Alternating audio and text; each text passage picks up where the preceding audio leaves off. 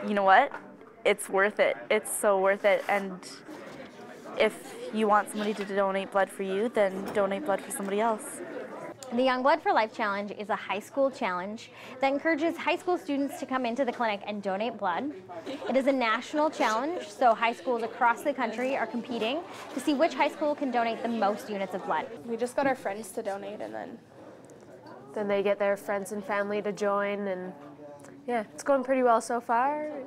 From each high school, we have a youth development coordinator who works in the high school with their fellow classmates and encourages them to come into the clinic and donate blood. They have a standing group appointment, so 4 donors come in every week to donate on behalf of their school. And at the end of the challenge, we'll tally all the units donated and then give a prize to the school in Prince George that donates the most units, the school in BC that donates the most units, and then the school in Canada that donates the most units.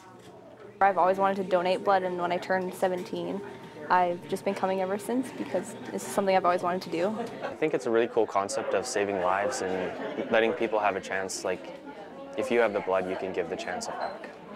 You can save lives. Each time you donate, you can save up to 3 lives. So it's really important just to get the awareness out and get people to help donate. Well, the challenge has started already, and it goes until May 31st, 2012.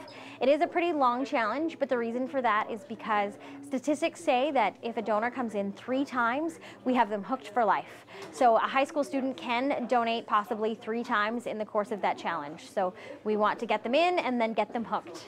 We close with a short message from Dutchess Park Secondary to all the other high schools. Bring it on!